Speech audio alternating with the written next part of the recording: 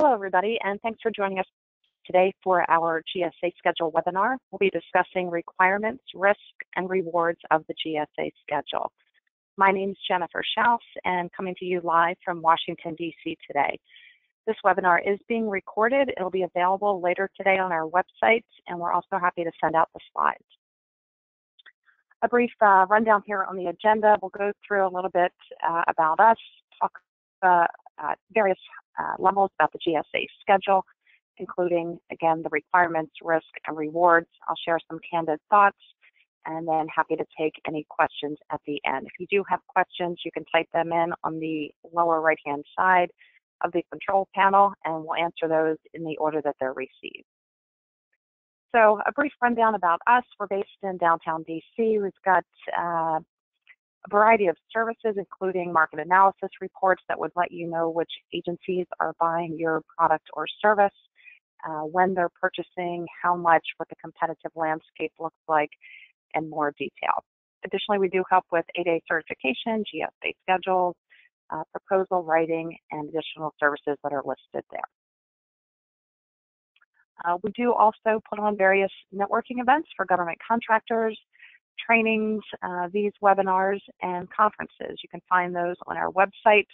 If you follow us on YouTube, we've got probably over 50 or 60 government contracting topics. We did a webinar series a couple of months ago that touched on anything from the Service Contract Act to cybersecurity requirements. All of our presentations are also posted on LinkedIn. Our newsletter goes out typically every Monday and hits about 11,000 subscribers. We usually post our events, upcoming events, conferences, and any news that's applicable to the government contracting industry. You can sign up on our website for that. There's no cost to join our newsletter. We do support small businesses at various incubators in the local DC metropolitan area as both a mentor and or a educator or trainer, and some of those are listed there. Other resources for entrepreneurs and small businesses, you certainly want to reach out to your SCORE or PTAP, the Small Business Development Centers. Incubators are a great place for finding potential partners and getting educated, as well as mentorship. Your chambers of commerce, particularly in the DC metropolitan area, typically have a government contracting division. They will usually host some sort of event. And then if you do hold any socioeconomic indicators, there's the Hub Zone Council, the 8A Association, there's various women's groups and veterans groups, all of these dedicated to government contracting. A simple search on Google would help find some of those. Within the federal agencies, you have the OSDBUs, which is the Office of Small and Disadvantaged Business Utilization. They typically have, I'll call it an open house or industry day for small businesses. Those are also good resources for entrepreneurs and small businesses that are just starting up. A quick promo here at the end of the month, we are hosting, it's our second annual Doing Business with DoD and the Intel community. It is a conference, so we're going to have a variety of speakers, as well as a pretty interesting panel discussion. We'll have a perspective from both investors, small businesses, a prime contractor from Mantech, and small business veteran perspective. You can register either on our website or by using the link that's posted there on these slides. Okay, so let's talk about GSA schedules. A quick overview here. What is a GSA schedule? So to get onto the schedule, you're actually replying to an RFP, a request for proposal, and you can find that on the fedbizops.gov website, or you can move through the GSA website, which will eventually take you there. Schedules are sometimes referred to as multiple award schedule, MAS. It just means that there are multiple awards, meaning multiple companies that hold the schedule. Currently, there's about 18 to 20,000 companies that do hold GSA schedules. It's also referred to as FSS or an IDI2, meaning that there is an indefinite delivery of what, an indefinite quantity of what the government would be purchasing from you. This is typically, GSA schedules typically are best suited for companies that do have experience and past performance. If you're a startup, there certainly are exceptions, but in our experience over the years, it's typically not in your best interest. So as you respond to this RFP, you're going to have to provide a lot of information. Your company will be extremely vetted and carefully vetted by GSA. Most of the evaluation is based on the pricing of your products or your services. The GSA schedule, it's a contract vehicle, meaning it's a mechanism for the government to purchase from you. I also like to refer to it as just a vendor shortlist. You're selling bulletproof vests or IT services, it doesn't matter. GSA can go onto the gsaadvantage.gov website, type in whatever they're looking for, similar to say eBay or Amazon, and get a list of all the companies that sell those services. So they get a list of those vendors that have been approved by GSA. The GSA schedule is absolutely not required to do business with the government. It is only a marketing tool. It's a feather in your cap. It's a ticket to the dance. You still need to find a dance partner. It is one of many ways that the government purchases. Various federal agencies have their own contract vehicles. So if you're selling to Navy, there's something called Navy Seaport E. If you're selling to NASA, there's something called NASA SOUP. And the lists go on and on and on. GSA schedules do, or the GSA allows state, local, and Red Cross, World Bank, United Nations, IMF, IFC, to purchase off of the schedule. The customer may not know this, and there are certain exceptions, but it certainly can help, especially if you have a multi-pronged approach to selling to the government, if you're hitting both federal and state and local. Once you're on the schedule, your contract is good for 5 years, and then there are 3 5-year renewable periods after that. So if you meet all of the terms and conditions, because the schedule is a contract, in essence, from start to finish, it's a 20-year contract. At the end of the 20 years, you can apply to get back onto the schedule. So unlike perhaps the 8A program, where once you wrap up the 9 years, you're not eligible again to reapply for 8A. GSA, you can hold multiple schedules. You can reapply at the end of your term. About $40 billion worth of purchases run through the schedule, but I will note with that the next line there that only used about 10 to 15% of the time in federal purchases. So a very small portion of the time GSA schedules are used, and I would keep this in mind. I already mentioned there's about 18 to 20,000 companies that hold GSA schedules. And the way that the schedules program is organized, they are all segmented by your offering. So if you are selling bulletproof vests, you would fall under Schedule 84, which is for security and law enforcement. And every schedule will have something called a special item number, or a SIN number. And every SIN has, it just further identifies what it is you're offering. So if you think of it as an outline, it's just one more letter or number in that outline. So for example, GSA Schedule 70 is for IT products and services. These are just 2 of the many SIN numbers that schedule offers. So should you decide to pursue the schedule, you need to figure out what schedule your product or your service fits on, and then more specifically, what SIN number. And every SIN is going to have, again, a description that you will need to meet those requirements. The main focus, and I cannot highlight this enough, is that GSA schedules are primarily based on price, specifically your lowest prices. So as you're replying to this RFP and putting your proposal together, you will then be subject to disclosing who your lowest price customer is, the discounts that you've given to them, identifying who that most favorite customer is, and indicating what that lowest price is for each line item. Additionally, GSA will also review your pricing with other companies that are already on the schedule. And there are ways, because once you're on the schedule, you're required to post your price list, your GSA price list. So it would be in your best interest to do this before you decide to get onto the schedule, making sure that your prices are in sync with the other vendors on the schedule. So the advantage of being on the schedule is that your rates are pre-negotiated. It makes it easier for the buyers to come directly to you and either swipe their card, submit a purchase order, or in certain occasions, based on dollar threshold, potentially put some of these GSA purchases out for bid. I would suggest looking at the FAR for that. We did a webinar on GSA schedules and purchases through the schedule. You can find that on our website under the webinar section. Again, it's primarily based on your pricing. GSA wants your rates to be equal to or preferably lower than your MFC, meaning your most favorite customer, who is your lowest price customer.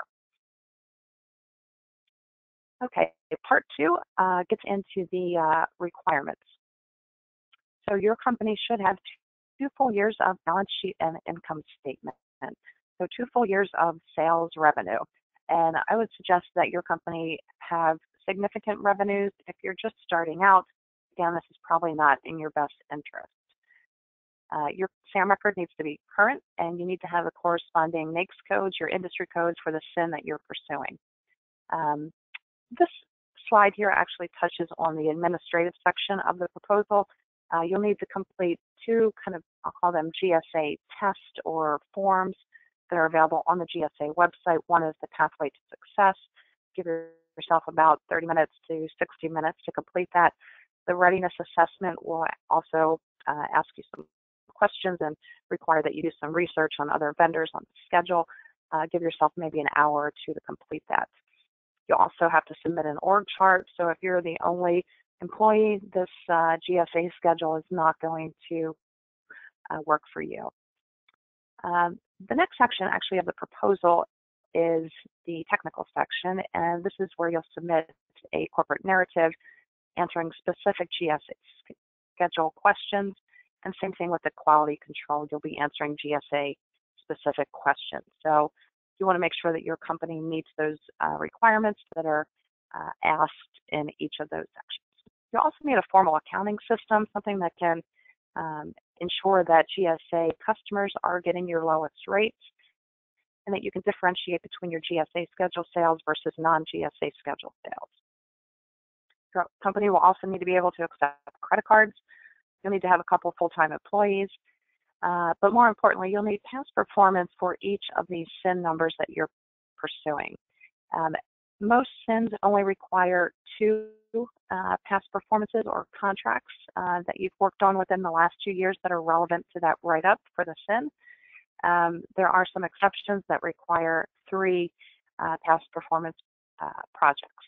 You'll need to submit a copy of the contract. So if you guys are working on anything that is cleared or kind of high level, top secret, that you're not allowed to produce the copy of the contract, you're then not going to be able to use that as your past performance.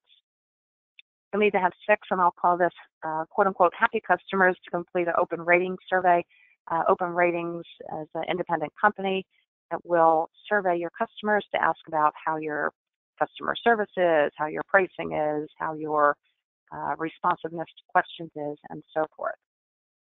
Those 6 customers, you should be including the folks that you used in that past performance narrative, as well as 3 or 4 additional to come up with 6. And that's the minimum. You also need an invoice to justify every single line item that you're proposing, whether you have labor categories, meaning you're providing services, or if you're a product company. In the event that you are a product company, you'll need product sheets, some literature just describing what it is that you're selling. For labor categories, you'll need descriptions, which will include a job description, minimum number of years experience, and minimum education. And that's for every single labor category. If you are providing professional services, you'll need a copy of your HR policy that includes how your employees are compensated, as well as your policy on overtime, which needs to be in accordance with federal regulations, which is time and a half. For the product companies, you need to ensure that your products are Trade Agreement Act compliant, TAA. That list of countries sometimes changes. You also need to have a plan in place to monitor that. Same thing with Ability One, again for product companies only. You need to make sure that the Ability One folks under Unicor are not producing any of the same products that you are. If so, you cannot list them on the schedule, and this list will change. You'll need to have a policy in place on how you monitor that. Software companies will need your EULA, that's your end user license agreement. Professional services companies, if there are any of your labor categories that are Service Contract Act applicable, you'll need to go to the Department of Labor Table 5 form and ensure that your rates are in sync with those. If you are providing products and you are not the manufacturer, you'll need a letter of supply from the manufacturer. I would make a note here, very important, make sure in advance of pursuing the GSA schedule that your manufacturers are going to be okay with providing this to you. Additionally, you'll need your price list, whether you're providing commercial rates or market rates. So for every single item that you are proposing to GSA, you'll need a commercial or market rate for that item or that service. And then the last part here of this pricing section is your GSA price proposal, where you will basically do a comparison of your commercial rates to your most favorite customer rates to your GSA rates. And your GSA rates, again, should be your lowest rates. Some other forms that come into play in the proposal are the summary of offer and then your commercial sales practices. This is where you're going to, again, open the kimono and share who you are providing discounts to, the frequency, and what those discounts are, and then also name those most favored customers. If you're a large business, you'll need to provide a subcontracting plan. This is required, so a certain percent of your business will need to go to small, women-owned, veteran-owned, hub zone, 8A, and all the other set-asides. Some of the terms and conditions within the actual GSA schedule contract, you'll need to bring in at least $25,000 per year per schedule, not per your SIN number, but per schedule. So if you're just pursuing one schedule, that's $25,000. Most companies say, hey, that's not a problem. Our typical sale is $25,000. But you may have a contract, or you've sold maybe $5 million worth of your product or your services to Department of Agriculture, Department of Defense, whoever it was. However, if those customers did not purchase through the schedule, GSA doesn't care. This $25K needs to go through your schedule. If you don't meet the sales requirement, GSA will cancel your schedule. So this is something that we're going to touch on in more detail a little bit later in the presentation, but you want to make sure that you have a pipeline full of customers that specifically want to purchase from you, but even more specifically through your schedule. Some ongoing reporting and compliance includes paying the industrial funding fee, which is going to be 0.75% of your GSA schedule sales. So in that same example, you've got a $5 million sale to Department of Defense, but you have 0 sales through your GSA schedule. What do you owe GSA? Nothing. However, if that $5 million was through your schedule, good for you. You'll owe GSA 0.75% of that number. Some ongoing compliance also includes ensuring that your invoices indicate which line items are GSA versus non-GSA. Maybe you have 10 labor categories that you're invoicing, but only 6 of them were approved on your schedule. This will get kind of tricky on your invoices, but you want to make sure that you have designated something within your accounting system to be able to decipher between those. Mass mods, these are the GSA initiated mods that they will sometimes make updates to the solicitation. Those are typically sent to you from the contract officer via email. It'll have a link and a passcode. You'll go on to the vendor support center that GSA provides, accept the new terms and conditions, and plug in your passcode. You want to make sure that you do a good job of maintaining those files and those records. The other type of modification is your own initiated modifications, meaning you need to change your prices, you want to add a new SIN number, you want to add a new product, you want to add a new labor category. You also need to keep track of those as well. The other important piece here is the price reduction clause. This, in short, is really just ensuring that GSA is always your lowest price customer. If anybody outside of your GSA schedule purchases gets a lower price, something in your accounting system should be ringing, bells should be ringing, smoke should be coming out of the system. You'll then be required to notify GSA and lower your GSA rates to that same amount. You're also going to need to maintain your GSA price list as well as your terms and conditions. So there is obviously a cost of doing business.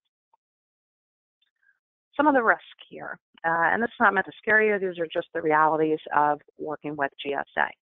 So your pricing might actually be too low for the schedule to really be beneficial to you.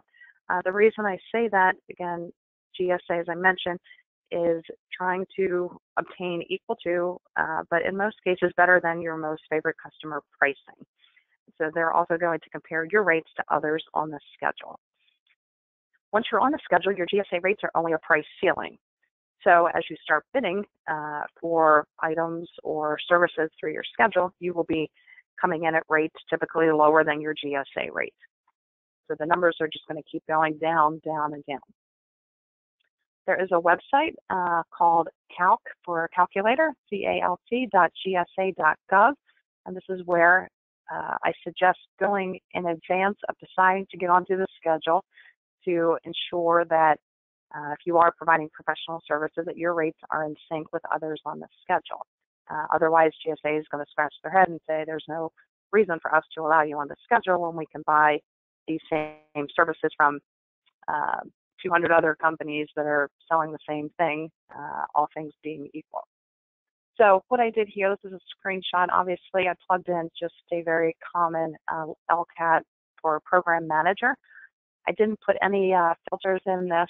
So an average rate, this is basically all schedules, all levels of experience, and all business sizes.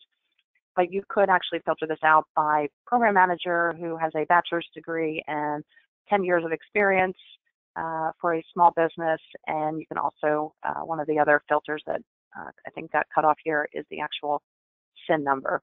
So you could pick, if you are an IT firm, you would pick Schedule 70 132-51, which is the SIN number for IT professional services. So this is just further down on the screen. Tells you all the companies that have this LCAT. You can sort that by education, experience, price, and so forth. All of these that just popped up that we're able to fit on the screen do not include the IT schedule. It's the consolidated schedule, which is professional services, the PES schedule, which is professional engineering services. But again, you can use those parameters on the right-hand side to filter, or you can use this to potentially come up with your own rates. Again, what was that website? calc.gsa.gov. If you are a products company, the GSA advantage.gov is a helpful site. You can also sort that by schedule and SIN number and look at other vendors that are providing similar products to you. Again, I highly suggest doing that before you decide to pursue the schedule. And that's a website that anybody can go on. Both of these are, it's publicly available information. Again, do this before you decide to get onto the schedule, because if your rates are too high, there's no real reason for you to pursue the schedule. Some of the risk here as we continue, this is just more of a reality check here. So let's say you've got a commercial rate of $200 for the program manager, or perhaps the widget that you're selling. You disclose to GSA that your most favorite customer is getting a $5 discount, coming in at $195. So in your proposal that you submit to GSA, your rate for that widget or that hourly rate is $190. Let's move over to the right, which is the second box. GSA is now going to evaluate your proposal, and they go to that calc website, which you probably should have done in advance, and the average rate that comes up for this widget or for your hourly rate is $180, and that's using the same SIN number, all things being equal. So GSA says, hey, we don't like your $190. Everybody else on the schedule is more or less at $180. So we're going to award you the labor category for the program manager at 180. So as you start bidding for work for your schedule for this widget or this LCAT, you will start bidding typically at a rate of maybe 179, 178. So we're all in business to make money, and obviously you can see that those profit margins are going to be a little bit lower than what your commercial rate is. Can your business be sustained with these lower rates? Some additional risk, you're going to have limitations on when you can make price increases, the frequency as well as the amount that you can increase your rates. There's obviously a cost of doing business, which I alluded to earlier. I suggest that you have a full-time sales and business development person that not only knows your business, but also knows GSA schedules and federal contracting. Being on the schedule does not negate the need for having a proposal writer. So you will still need to respond to RFPs that come out just for the schedule holders. It's not always the case, but you want to make sure that you have somebody that is able to write. The back office costs are going to include all the reporting and compliance that I mentioned earlier. GSA also conducts audits. They don't call it an audit, they call it a customer assisted visit. But they will be looking at invoices. Give yourself at least a good day or two to prepare for that. And then it's spending a half a day with them. Sometimes these are now actually conducted over email or a WebEx. Your renewals will take some time and effort as well as the modifications. Again, the GSA modifications as well as your own modifications. You'll need to monitor pricing to ensure that every customer outside of GSA is not getting a lower rate than GSA. So some of the rewards. You will have access to special, I'll call them RFPs and RFQs, and this is once you are on the schedule. GSA eBuy is one of the systems where you can list up to, I believe it's 10 contacts within your company. Each of those 10 contacts will then receive a notification via email anytime somebody within the government wants to purchase something. And those will be over certain dollar thresholds. They vary by the SIN number when things will go out for bid or not, or if they want to buy directly. It's also a status symbol, so it's going to show that you're serious, that you've been in business for at least 2 years, you've got some full-time employees, and it does somewhat limit the competition. It will not eliminate it, but it's a smaller pool of companies. It does not guarantee any sales. In fact, as I mentioned earlier, it comes with that 25K sales quota. Another benefit, particularly for your customers, it's going to reduce the paperwork for the contracting officer. So we know that these folks are pretty busy, and the less time that they have to spend on purchasing from you, then the better. So if you can make it easier for them, the GSA schedule can certainly be a benefit. Your products and services are, we'll call it kind of free marketing via GSA Advantage website. So again, think of that kind of like an Amazon or eBay. Because the government is a risk-averse purchaser and you've been vetted by GSA forwards and backwards and upside down and every which way, it gives them some confidence in purchasing from you. But again, it's not going to guarantee any sales, it's just a marketing tool. But it will give them confidence enough to possibly make you the prime contractor. And then the large businesses will also have confidence as well, knowing that you just didn't start your business yesterday, that you know what you're doing, and that GSA has kind of, let's say, checked you out. Some of my candid thoughts about the schedule, and this is the primary service that we offer to clients. So I would say if you're going to pursue the GSA schedule, make sure that you've done the math, you've done the homework. Is your business still going to be profitable on this schedule? Make sure that your customers have told you that you've got at least 3 or 4 customers that said, hey, we want to buy your widget or your service, but specifically through the schedule.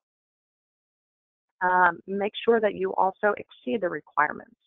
As I mentioned, some startup companies, there are certain schedules that do have exceptions to that, but I don't typically recommend that for as a primary strategy. Again, it's not required to do business with the government, and it is, again, only a marketing tool. There are other ways that the government purchases. Those are listed there, anything from simplified acquisitions to sole source and other agency-wide contracts that I mentioned earlier. Navy Seaport E, NASA SOUP, and every agency probably has one or two, DHS Eagle, and the list go on and on. So I think a wise decision would be, who's your customer and how do they purchase? And are you even going to be profitable on the schedule with these lower rates? So here's just a nice visual on how the government purchases. This isn't comprehensive. It just was for a market analysis report that we did for a customer, and this was some of the data that we came back with. Doing something like this, you guys can do this on your own, looking at FPDS, the Federal Procurement Data System, again, fpds.gov, doing some research on how your products or services are purchased. And if it comes back that they're not using the GSA schedule, I'd say, then perhaps pursue another contract vehicle or another mechanism. There still are many procurements that go out for full and open competition. If any of these are of interest to you as far as simplified acquisition, set-asides, we've done webinars on these. Again, a few months ago, they're all available as complimentary downloads on our website under the webinar section. So because your rates are going to be lower, you will need higher volume, meaning more customers to purchase from you through the schedule. So basically, you would fall into box 3. If you think you're selling to the government and you're going to have high margins, you're mistaken. So that kind of puts you out of 1 and 2. And if you're in box 4, where you don't have that many customers through the government and you still have low margins, GSA schedule is not going to be right for you. Having the strategy of, hey, we're going to get on the schedule and it'll be like bees going to honey, build it and they will come. It's not always the best decision. So make sure that you have a strategy in place, that your pipeline is filled with potential customers that want to buy from you through that mechanism. When we get these calls that people say, hey, I've got a schedule, but nobody's buying through it, well, what would be a smart thing? Don't pursue the schedule until you know that you've got customers that are going to buy through it. Again, having a full-time sales and BD person prior to getting on the schedule is certainly helpful. So your business needs to have some revenue generation in advance, as well as during the process and afterwards to implement your sales strategy of selling through your schedule. Don't rely on the schedule to fill your pipeline. Again, it should be filled prior. And the schedule is certainly not for everyone. It should be a business decision. I'm happy to take your questions now. What I list here is my question back to you all. Can your business afford a GSA schedule? And I'm not talking about can you afford to hire a law firm, a consultant, or anybody to help you with the schedule. I'm saying, can your business, can your profit margins afford the GSA schedule rates that you would potentially have? Is this going to be an asset or liability?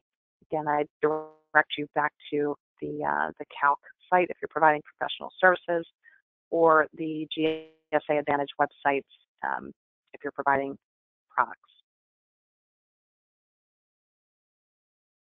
Okay, so the first question, let me move that off of here.